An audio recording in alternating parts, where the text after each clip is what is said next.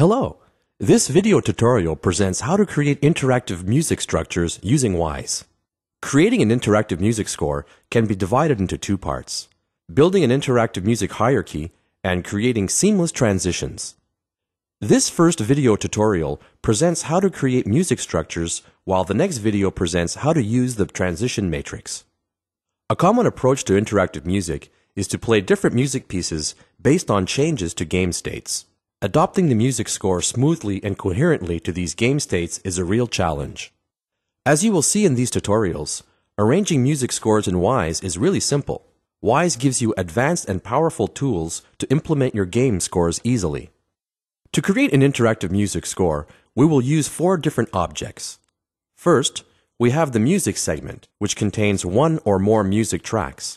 The music segment is the core object in the interactive music hierarchy, and it's the smallest complete unit of your audio. Next, we have the music playlist container. It manages the playback behaviors of the different segments it contains. The playlist container is also associated with the different states of the game. And finally, we have the music switch container, which manages the transitions between the music playlist containers and the segments they contain. Typically, your goal in creating an interactive music score is to play back segments in a random or sequence order while maintaining sample accuracy. This approach has a serious drawback, however, because when a new segment starts playing, any natural decay and reverberation tails associated with an instrument are cut. To solve this problem, Wwise offers you the option to play back the natural decay of the music on top of the next playing segment. This is called the post-exit region of a segment. A pre-entry region can also be played to serve as a musical pickup prior to the first bar of a segment.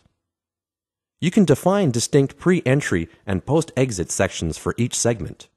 Let's see that now in Wwise.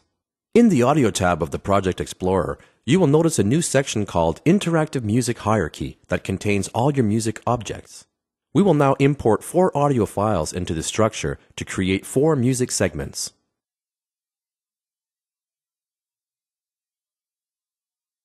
To edit these segments, we will switch to the Interactive Music layout. Double-clicking on the first segment displays its properties and time settings in the Property Editor. You will notice that, like other Wwise objects, music objects have properties such as routing, effects, volume, and low-pass filter. The time settings allow you to set the tempo and time signatures of your music. This information configures the timeline in the music segment editor and is also used for transition rules. The grid settings define arbitrary positions inside a segment that can also be used for transitions. The tempo and time signature of the 4 segments we created fit the default values of 4/4 at 120 beats per minute, so no changes need to be done here. Let's listen to this segment now, then we can set the entry and exit cues for each segment.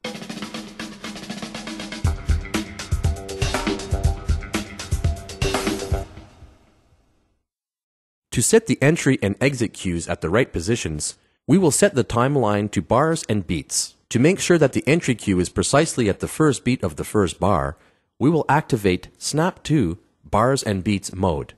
Now the entry cue can be accurately moved to the correct position in the file. Let's set the exit cue to the right position now.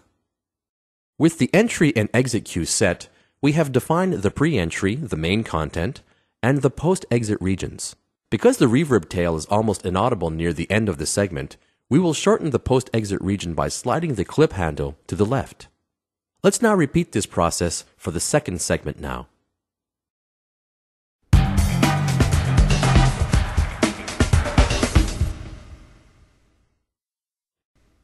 In this segment, the main content starts playing immediately. Therefore, only the exit cue needs to be moved. Let's repeat these steps for the 2 remaining segments.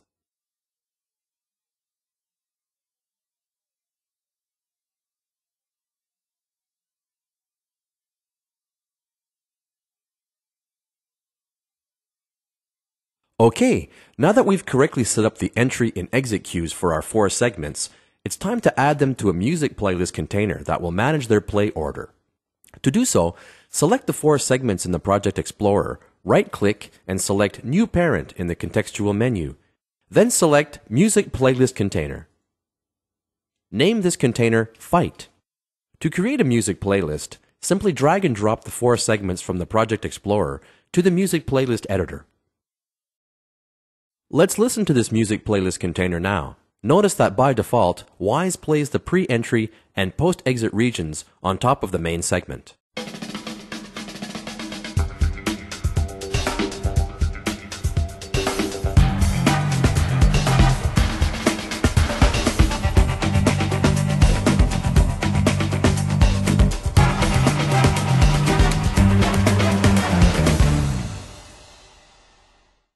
As you may have noticed, 2 play icons are displayed when either a pre-entry or post-exit region plays over the main segment. Okay, this is a pretty simple sequence. Let's create some diversity now by adding randomization. This music has been written in an A-B structure, so let's create a sequence that randomly selects an A and a B segment. To create new behaviors in a music playlist container, you can create a new group. Each group has a choice of 4 different behaviors. For this example, we will create 2 new groups under the current group. Now, we will drag and drop each A segment into the first group and each B segment into the second group. Now, let's choose a behavior we want by using one of the 4 options available in the drop-down menu. You can choose between sequence and random playback and between step and continuous modes. In our example, we will select random step for both groups. This behavior will randomly pick a segment in the first group before picking another in the second group.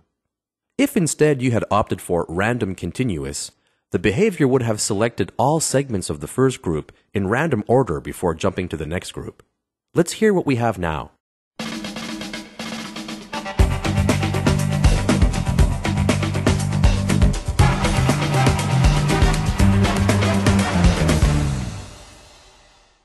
To create a more sophisticated playlist, simply create more groups and drag and drop the same segments into them.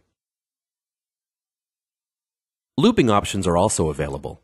For now, we will keep the structure really simple, so let's undo these last operations by using Ctrl-Z.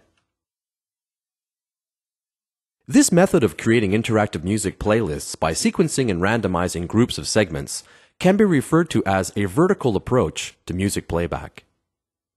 We will now look at another method in which an interactive music structure uses a horizontal approach.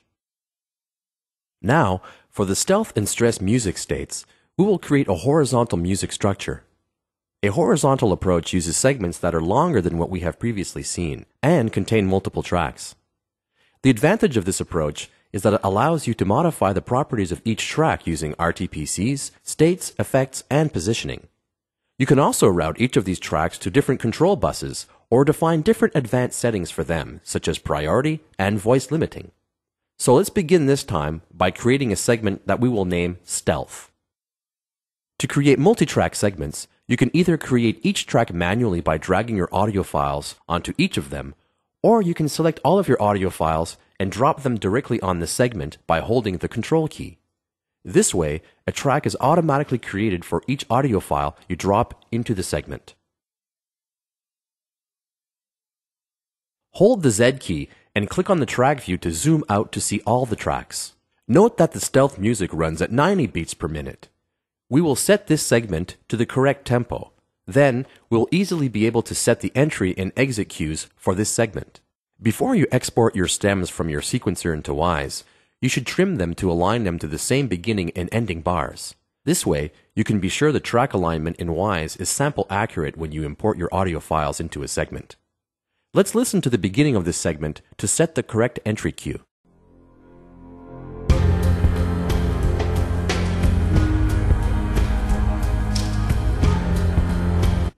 Before moving the entry cue, we will trim out the silence at the beginning of each track so that the segment's playback is optimized. To get a better view, hold the Z key while doing a marquee selection to zoom into the desired region.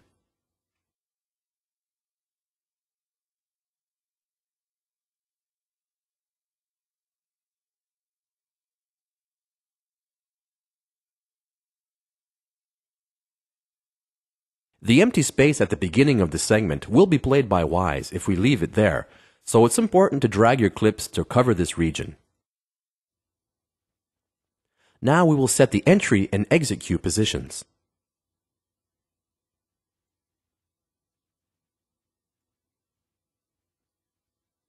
Now that we've prepared this segment, we will integrate it into a music playlist named Stealth. This way, we will be able to loop this segment or create a playlist with other Stealth segments.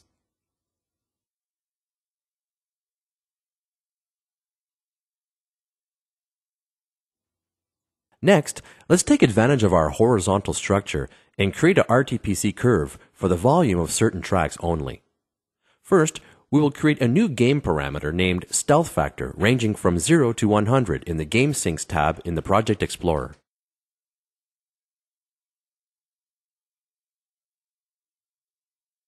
Now that we have our new game parameter, double-click the Stealth Brass Piano and Ride track, switch to the RTPC tab in the Property Editor, and assign the volume of the track to the game parameter Stealth Factor.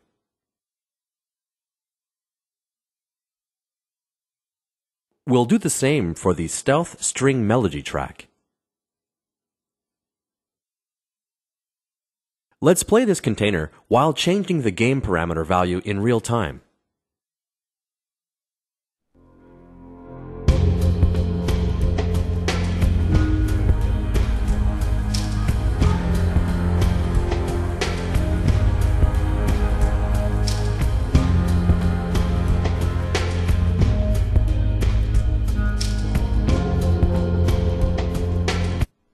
This shows how a multi-track segment structure allows you to affect individual track properties in real time. Effects, panning, and states can also affect tracks and be modified. The last section to look at before starting work on the transitions is the creation of a music switch container. The music switch container will be used to associate each music playlist container to a game state and to also manage the transition rules between these music playlist containers. Before creating our music switch container, we will create a third music playlist container that will be used for the stress music. That way, we will have a game where the music changes between 3 different game states: stealth, stress, and fight.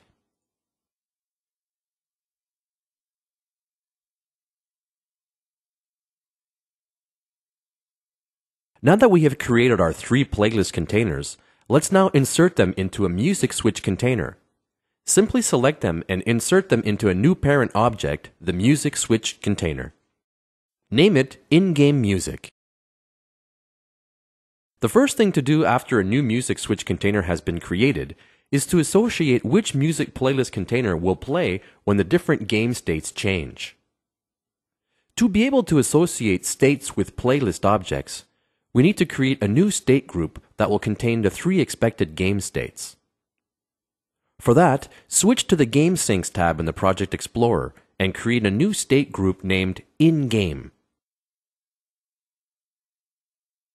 Under this state group, we will create 3 states called Stealth, Stress, and Fight.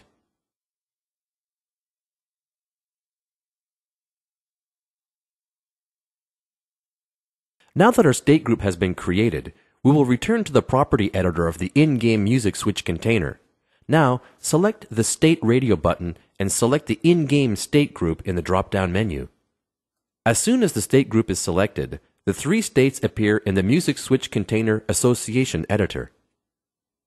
The last operation consists of associating the music playlist containers we have created to their corresponding game states.